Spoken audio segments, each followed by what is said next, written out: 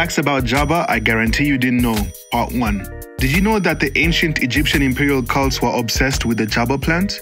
These ancient Egyptians considered Khat to be the ultimate sacred substance. It was said to have the power to make a user feel divine, like a god. So what did they do with this magical plant?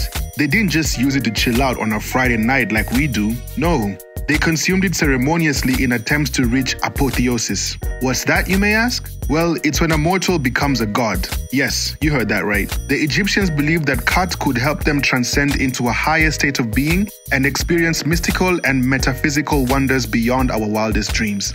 Forget about your typical recreational use. The ancient Egyptians had a much grander plan for Jaba.